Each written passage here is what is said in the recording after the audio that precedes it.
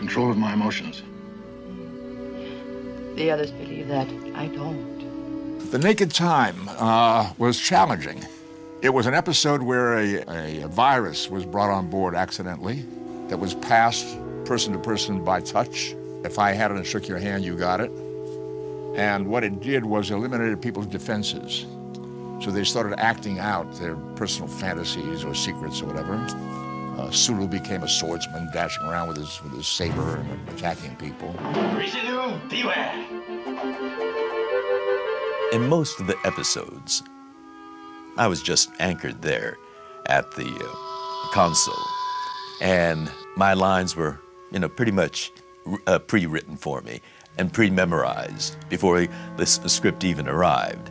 Aye, aye, sir, warp 3, But with this script, Naked Time, I got unchained.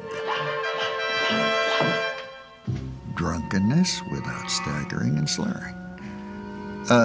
No, that was the essence of the story. If you think about it, that's what happened.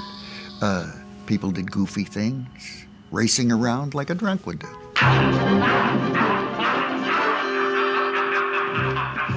John Black, the writer who wrote that script, happened to be on the set, about a month before that episode was shot. And he told me that he was thinking of putting a samurai sword in my hand to terrorize the rest of the crew because of the virus that tore down our inhibitions.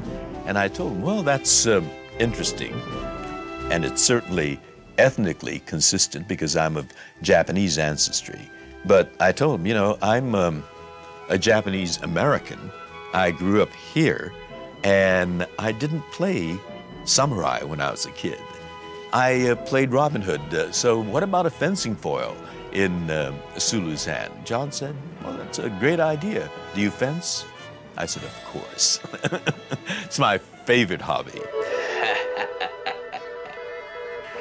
That night, I had the Yellow Pages open, and looking down fencing schools, I found one on Hollywood Boulevard, the Falcon Studios, and that Saturday I was taking my first formal fencing lesson.